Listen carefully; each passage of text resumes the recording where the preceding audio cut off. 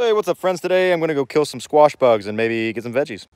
Look at these nasty fuckers. Oh man. That's what we're dealing with in Missouri. We've got squash bugs and squash beetles. One looks like a ladybug, but it's not. Let me tell you, and these squash bugs stink like hell. But the good news is all these veggies are doing really, really good. Check out this freaking, I keep wanting to call this a zucchini. It's a cucumber. It's a cucumber, and it's massive. Look at the size of that.